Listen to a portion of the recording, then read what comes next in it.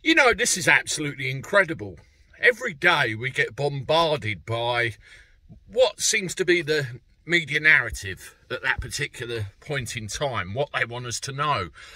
And it's the little stories that really matter to people that slip through the cracks that we don't get to hear about. And that's one of the things that I want to try and concentrate on for the most part, is bringing to you those things that may get hidden day to day.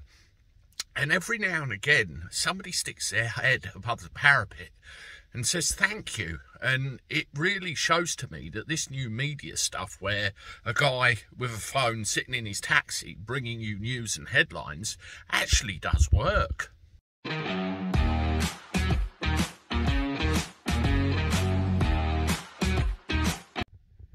How do everyone? Welcome back to the channel for a Saturday. You can see out my window out there, it's really quite sunny outside and beautiful. And yeah, it's going to be a nice day. When I'm done recording, I'm heading to the garden, and I'm not coming out until later when I do the live at 9 o'clock. Well, new media.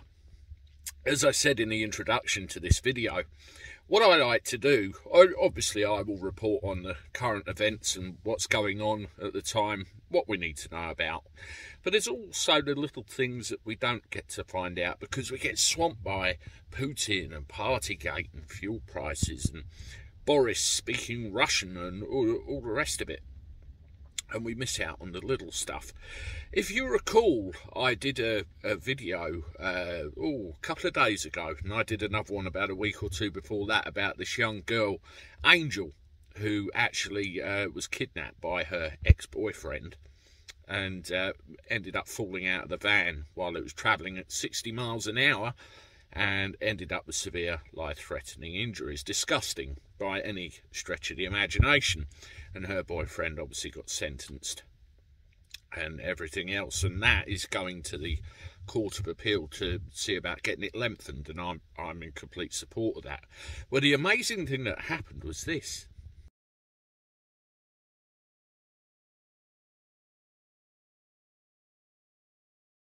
I don't obviously expect you to read the print on the video because it's quite small, but that can be found on the communities page on the actual channel, and it's a message from Angel's aunt actually thanking us for bringing exposure to this story, and the fact that they collectively as a family want to put this piece of work's face on as many media outlets as possible.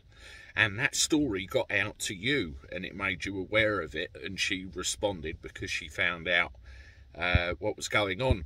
Another example I can give you, there's a young lad called Brooklyn Peakman, who I did a video on weeks ago now, who was at death's door. They were about to switch his life support machine off. He suddenly woke up, and Brooklyn himself actually joined one of the live chats not so long ago to say, you know, how did you find out about me, what's all this about, kind of thing. So new media is working. I can't stress it enough. We're getting to people, we're getting the stories out there, and we're getting opinions out there from just normal people like me who just want a bit of truth and integrity in everyday life. I think it's absolutely wonderful. Let me know what you think about it, but it touched me when these people come here and say, you know, thank you for getting this out and thank you for what you're doing. And it certainly gives me the impetus to carry on, as well as, of course, all of you and the support you give on a daily basis too. Anyway, I'm off. I'll see you soon with another. Toodaloo.